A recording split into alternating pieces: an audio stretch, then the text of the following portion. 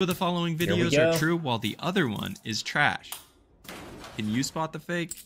Round 2, let's begin. This is just a piece of plastic shaped in a non-symmetrical way, such that if you spin it counterclockwise, it spins it's an asymmetrical rattleback. freely until friction slowly brings it to a stop. But if you spin it clockwise, the plastic will start to rattle, stop, and then spin the opposite direction.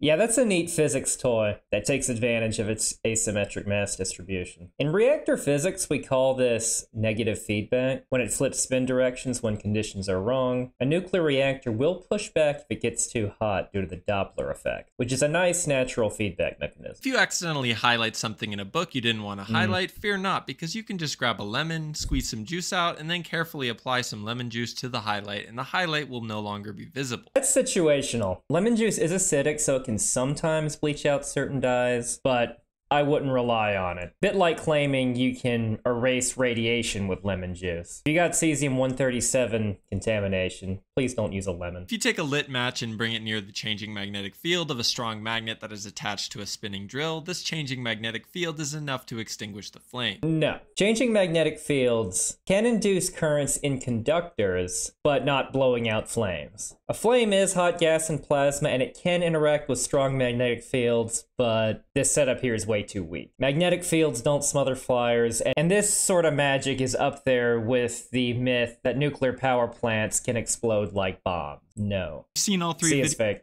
videos now. Pause to vote in the comments which one you thought was fake. That means spinning a strong magnet with a drill will not extinguish a burning match.